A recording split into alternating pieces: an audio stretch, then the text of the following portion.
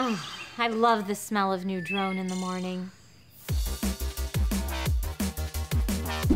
Hello everyone, I'm Trisha Hirschberger, and in this episode of DIY in 5, we're going to teach you some of the basics of battery maintenance to keep your drone flying as long as possible. Once you're done enjoying that new drone smell, make sure to subscribe and be the first to see our upcoming DIY videos.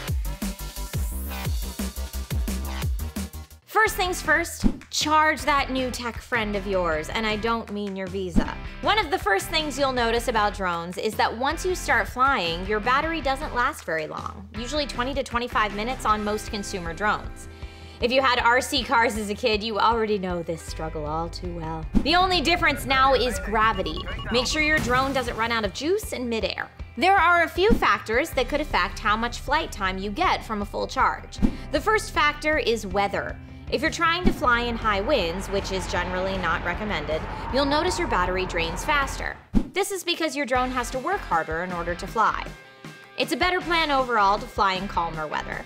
The next battery drain is accessories.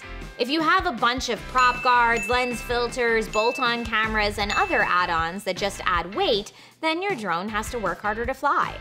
It's best to remove any unnecessary pieces for the best battery life. The last thing we'll mention is your flying style. Maybe you've been watching some YouTube videos about the Drone Racing League and got inspired. Flying your drone as fast as it goes for long periods of time will eat up your battery faster than a kid going through candy on Halloween. Steady controlled flights will give you longer flight times and, as a bonus, better video footage if that's what you're into. Then there's battery maintenance.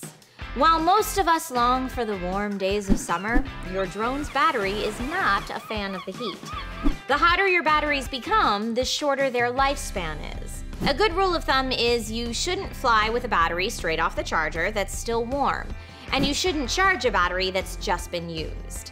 But that doesn't mean you should go and throw your batteries in the freezer. In fact, don't do that.